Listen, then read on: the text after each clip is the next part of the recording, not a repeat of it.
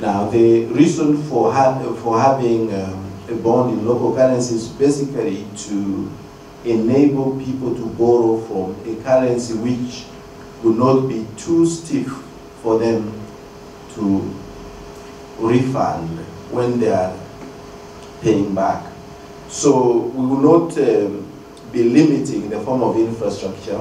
But one thing I can tell you that most of the activities the ADB does, we often get contracts, and when the bidders are quoting what they would like to be paid, some will say quote 50% in US dollars and 50% in Uganda shillings. Why are they bidding so?